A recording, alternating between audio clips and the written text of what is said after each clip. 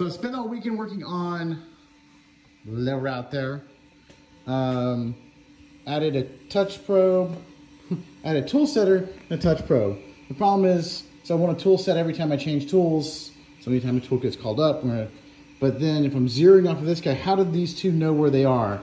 I mean, these are accurate-ish, but they're not like super precise. So what I decided was anytime I home the machine, put the probe in and have it touch off this, and then that resets the probe length, which is kind of my zero for everything. So then when other tools get set, they get set against it. So in Mach, I added a probe ref button, which won't do anything right now because it requires the axes to be refed or homed.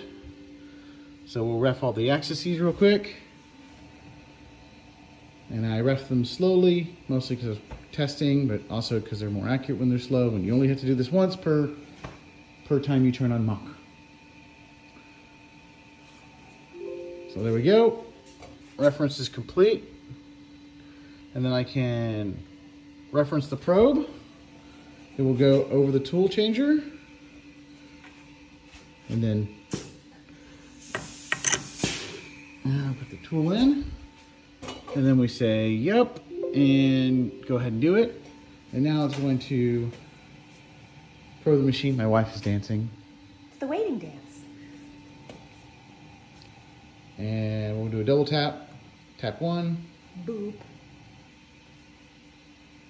An even slower tap this time. The slowest tap. Tap two.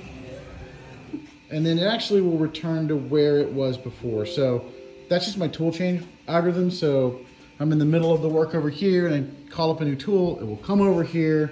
I'll put the new tool in. It'll do the tool height and then it'll go back to where it came from. And now we've set our length. And if we look down here, we now have set a probe length of 48397. So now all the other tools will be tooled against that number so that essentially this is 0.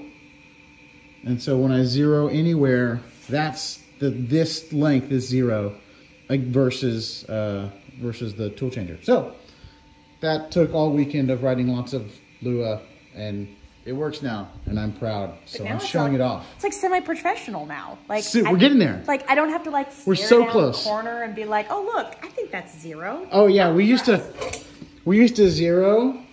With that guy. We would zero with this 1/8 inch radius bit because it made it really easy to find corners. So yeah, we're improving. Yay, improving. Hooray, improving. All right, I just wanted to show it off.